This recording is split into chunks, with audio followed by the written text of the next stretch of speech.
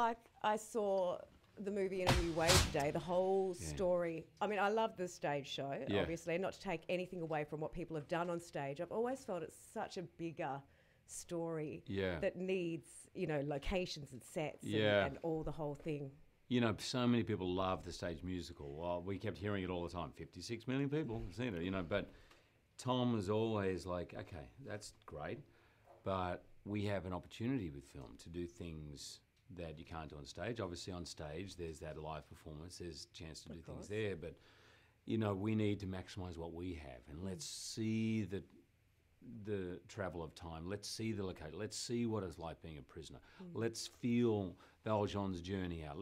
All of that stuff. And I think the cinematography, everything, costumes, the way the backdrop of the French Revolution, I think he maximised the filmic, you know, assets. And by definition of it being a film, you did have to go back a little bit to the original story to sort of fill some gaps in that might, you know, go down okay on stage, but in a film, you need to.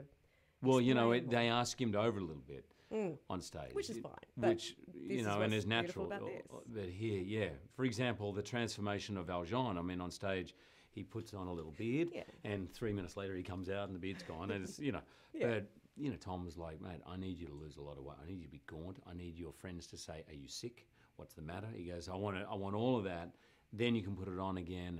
Anne lost 14 pounds, stone. Yeah, and I read that she did it by a diet of 2 dried oatmeal sheets, paste sheets a day or something like. Yeah. Didn't you tell her that's not how you make porridge? This is not porridge. This is not porridge. No, I mean, she was unbelievably disciplined about it. She had someone there to help her. And it was I've never seen a diet like it. It was literally like, here's your 1.5 raisins. It was bad enough that she got the haircut off, you know, she did the whole thing. But I was in the makeup sort of room with her when she was having the consultation, because the hair is cut on film. They were real tears. When that hair was coming off. And so it's actually her hairdresser, who's a man in a dress. If you watch closely, there's some serious man hands going on. So she did have some stipulation. Well, no, that was the director, because the director said, I've actually got to have it look, because that look exists for the rest of the thing. So I've got to have it look right. So he cut it, and she goes, yeah, but if you actually cut my scalp, go for it, because it'd be great to have that blood. And I have a similar haircut at the beginning. Yes, you do. And I was like, put my hand up, I said, just for the record, I want makeup. I've seen that haircut on some footballers. Now, by comparison, Russell looks like he's eaten everything at the catering table, so that you guys... No, I mean that just by comparison. He's a wonderful Javert. He's amazing. Because he seems to really get where Javert's coming from, and Russell plays, you know, sort of conflicted really well. Well, he's just got such strength, such, presence, that when Javert has to feel like the constant watcher, like he's there all the time, and he just brings that. You know, he doesn't have to try, he doesn't have to put on authority, he's just naturally got it. And he solved what I think I've never seen solved before, which is I don't want to give it away. No. But that ending, he really solved that ending. The conflicted, what would lead him to do that, you know, which had never really been solved completely, and he did that, and he added some incredible parts to the movie. Yeah. So the collective pedigree of the people at the helm of this film is amazing. I mean, Tom Hooper, King's Speech, won an Academy Award. There's Academy Awards all through it. Yeah. So, of course, people are already saying, I mean, it's already trending on Twitter, you know, using the term Oscar contender about this film in every sentence. Do you find that flattering or mildly annoying when people immediately jump to that Oscar speculation and that's all they want to talk about? Oh, no, it doesn't annoy me. No. I mean, that's just the currency nowadays for saying it's a good movie. You know, but it's so, you know, maybe in years gone past, I go, oh, this is 4 stars, or I think it's great.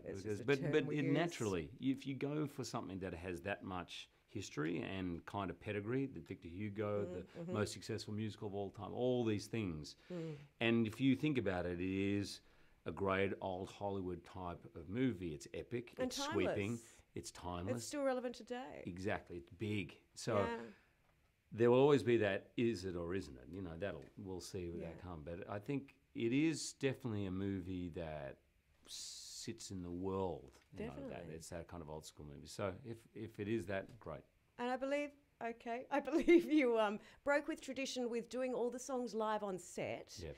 Whereas normally that's pre-recorded in a studio. Yeah, And yeah. so what actors are usually lip-syncing when you couldn't lip-sync Les Mis? You may Well, as well that's cast sort of Britney what- Spears as Cosette if you were going to do that. There's no way Anne Hathaway could have done that as a lip-sync. Exactly. Yeah. You wouldn't have Or got that any of performance, nor would you anyone's. have one shot on her. And look, Anne is an incredible singer. She could do it that way and be great. But what it gave her was the freedom, and all of us, the freedom just to be spontaneous and to really be there, and not to sing, but to feel the moment and feel the words, and just to be there rather than to try and remember what you did 3 months ago in a sterile sound booth with no one else around. You know? Exactly. You'd be all busy trying to remember that rather than being in the moment. It becomes a little more about the sound of the I song. want to ask you one more question Shoot. before we get out. Back to that amazing statistic, which I thought was 60 million people have seen it on stage, but 56 isn't too I bad. think 600 million. 60 million is good. Are you excited about the fact that now it's a film, a whole new audience is going to discover the story? Oh, yeah. I For mean, every Cameron 60 McIntosh million. has had this on for 27 years, and he's wanted to make a film Yeah.